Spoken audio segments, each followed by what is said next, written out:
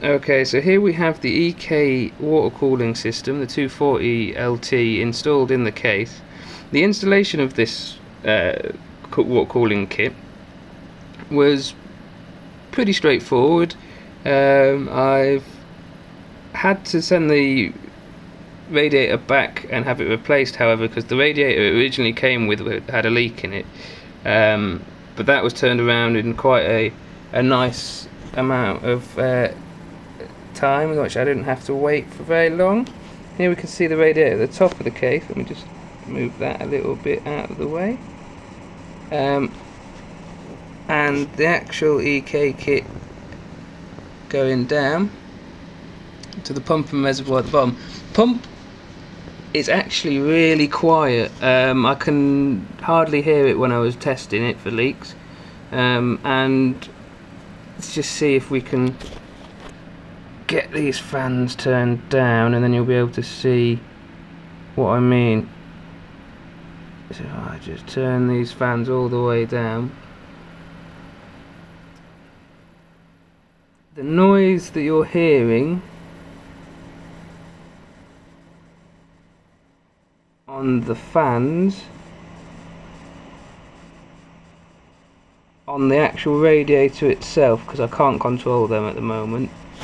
These fans we've got here on the fractal arc case have just all but stopped as I've turned them off.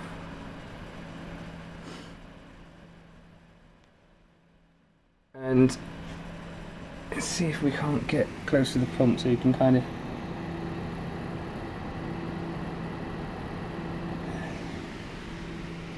so that's hopefully going to be the noise, and I'm just running, I'm just folding at the moment, so bear with me a second. I'll get back up to my monitor and show you the kind of temperatures that we're dealing with. Here we've got my CPU running folding at home. It's a distributed computing initiative by Stanford University. If you sign up for it, Google it. It's a bit fun and you're helping science, and who doesn't like science? I mean, science. Okay, so we've got the temperatures here. It's 100% load on each core. 26, 26, 19, 25 is the coolest temperature we've got. 44, 44, 37, 42 is the hottest we've ever been in this machine since I've put the kit in. Now, on average, on the stock heatsink and fan, we were looking at around 55, 60 degrees. I mean, the coolest it's ever been during midwinter is about 45 degrees. So that's quite not bad a saving. I mean, if we take the 45 degrees the minimum, you're saving 20 degrees see on when it's just idling, so not bad. Not bad, it's pretty damn good actually, to be fair. And maximum usually around, if I was putting my machine under load, could be anywhere between 75 degrees C and 90 degrees C, but on average it was around 80, 81. So we're saving nearly 40 degrees on the temperatures under load, so that's damn good. As I said probably in the previous video, if I didn't, then I'll say it now. I've got an Intel quad core Q6600. Its stock value is 2.4 gigahertz. Now, because the water cooling kit's in, I've been able to overclock it to 3.4. So these temperatures are actually running on a 1 gig overclock. So we can see here that these temperatures look even better now than with the 3.4 overclock stable.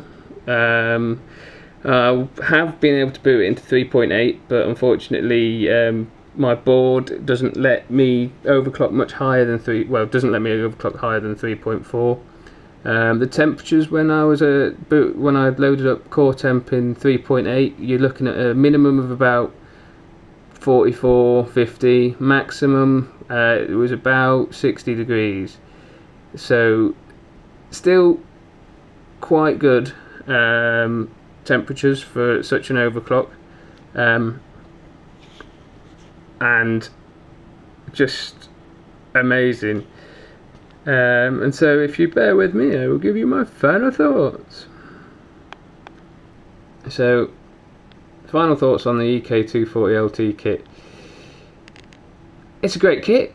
I've never used any water cooling solutions before, and I'd have to say all the instructions were really clear on how to install it. It was really easy to get it in and working. For first time water user, I'd have to say you couldn't go far wrong by buying one of these EK kits. It's more expensive. I mean, it's £130 if you, or £135 if you include shipping. It's about 127 without shipping, I mean, and that's in English sterling, so it's more expensive than you say your Corsair H series, but I think personally I'm glad I went for the EK kit rather than the Corsair H80 or H100 for, let's say. It's just, I mean, look at the temperatures. They're just amazing, and the option to keep using it when you upgrade your system, because of the immense range of socket support, is just amazing. EK have really pushed to market a great little solution here for your first time water users, and unlike the Corsair H series or any of those kind of sealed all-in-one water cooling systems, you've got the option here that you can just add what you need to it, which I really like. It's kind of like, if I wanted to water cool my graphics card in future, I can just quite happily buy an EK or any kind of water block for the graphics card and just plug it in, and away we go. I mean, obviously if you're going to start water cooling your north and south bridges on your motherboard and your graphics card, and you're going to have either a Crossfire SLI graphics card setup with both of them water cooled, you're probably going to be wanting to look at something a bit more heavy duty for your water cooling options than the 240 kit. But for what I need it for, it's amazing. I mean, CPU cooling, you could probably get away with a 120 just for the CPU, but I got the 240 because in future I want to water cool the graphics card, and the pump is more or less silent. You can't hear it. The fans that come with it, not the greatest, I mean, but they're decent all the same.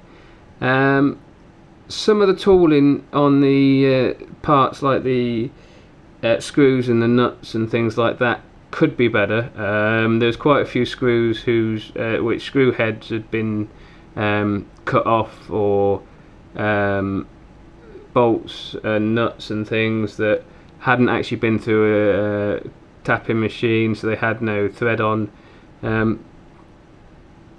Minor complaints really, in compared to the performance you get out of it at the end.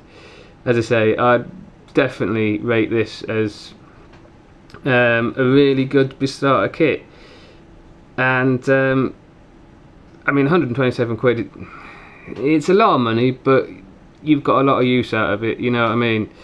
If I was going to do an SLI setup with this, I'd probably look at getting a bit of a bigger radiator and a bit of a stronger pump maybe, but as I say, I'm new to this whole water cooling malarkey, so I'm still learning,